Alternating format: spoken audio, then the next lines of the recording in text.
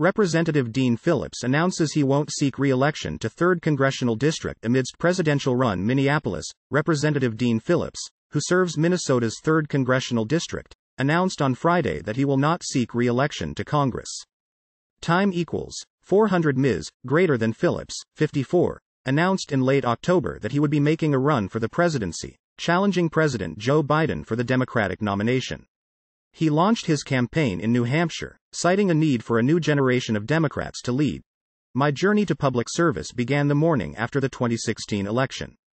When I faced the reality that democracy requires participation, not observation, Phillips said on Friday. 7 years have passed, each presenting historic opportunities to practice a brand of optimistic politics that repairs relationships and improves people's lives. We have met those moments, and after 3 terms it is time to pass the torch. Time equals 400 Ms. greater than major primary challengers emerged for the 3rd district seat after Phillips announced his presidential run.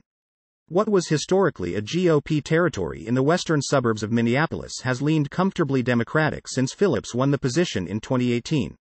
More. Representative Dean Phillips' presidential campaign means 3rd district. Race is suddenly interesting to my colleagues in Congress. Serving with you has been the honor of a lifetime, particularly during some of the darkest days in our nation's history, Phillips said. To my amazing community, the most engaged in the entire nation, you have made this the most joyful job I've ever had. I always say that representation begins with listening, and your diverse and respectful voices represent the very best of America.